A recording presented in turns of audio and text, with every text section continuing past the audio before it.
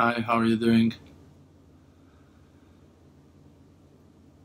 Every one of us got a mission in his life, and it's so hard for us to believe and to understand the importance of our mission, because that our self-esteem is so broken, and we find it hard to believe that who that we think that we are is who that really Hashem, the Creator, sent us to be.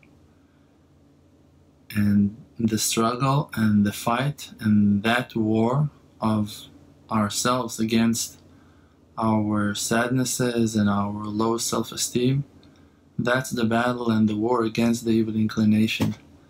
That will be the battle that will bring the complete redemption to the world.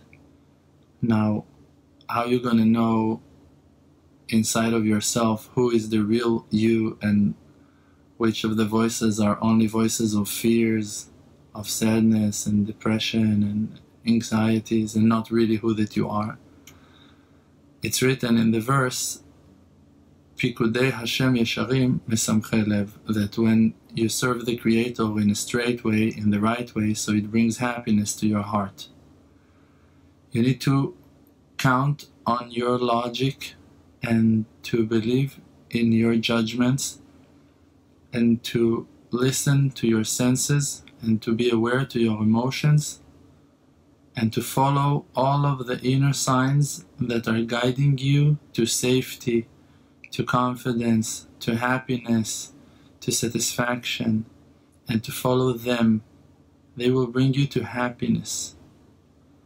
They will bring you to happiness. And happiness is close to the Creator. Like the verse is saying, Shasimcha bim'ono. That's what we're blessing in the wedding of a new couple, that they will remember that the happiness is coming from Him.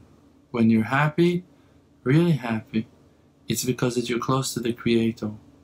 And when you're sad, it means that you've been drifted away to negative thoughts, to bad judgments, to the world of lie, under the power of imagination, instead of being one with the Creator that is all good.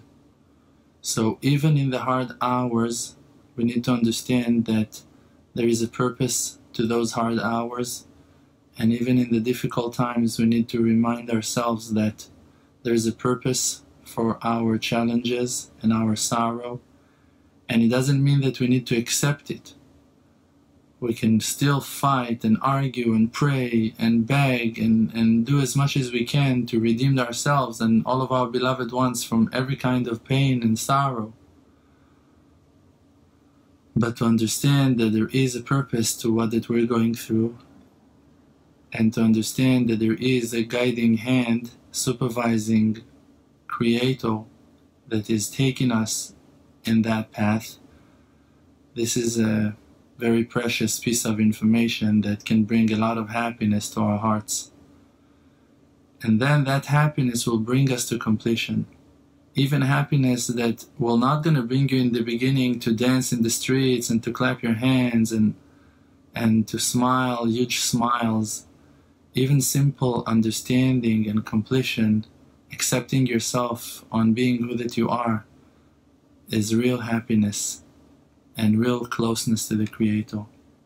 So to be close to Him and really to find the purpose of your life and your life meaning is to count on your senses, to count on who that you feel that you are, on who that you understand that you are, to listen to the inner voice that is building you, that is carving that path for you, for success, for happiness, for security, for all kinds of confidence and good feelings of development and growth. So I bless you to have the ability to count on yourselves and to find true happiness always. Amen. Can you hear it soon? Please subscribe and like this video and share it with your friends to help spread faith in the world. For more, please visit Emunah.com.